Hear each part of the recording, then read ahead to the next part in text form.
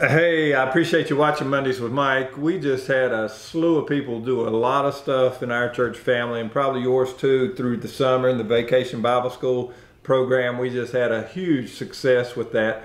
And we had an unnameable amount of workers that just gave all kinds of hours of labor, of time, of passion to pour into, in a condensed period of time, the Word of God into young people. And I just want to honor them, shout out to them.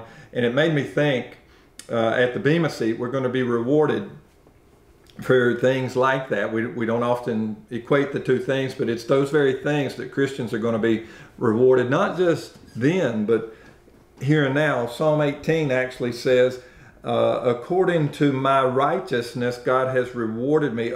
According to the pureness of my heart, He has the cleanliness of my hands, He has rewarded me. That's Psalm 18 verse 24. There's several times in Psalm 18 it says that. And so whether it's VBS working or as I go in a lost and dying world and allow myself to be used by God, no matter what it is, God longs to reward us in the here and now and in heaven when we get there, for our righteousness, for walking with a clean hands and a pure heart. So slow down this week and make sure your heart's clean. Make sure your hands are clean. Make sure you're doing righteousness that's rewardable, that's honorable to God, and He can reward it, that He can pat you on the back and say, thank you, my child.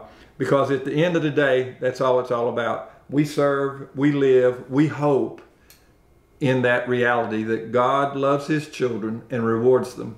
And so I appreciate you watching Mondays with Mike. Never ever forget, you are greatly loved.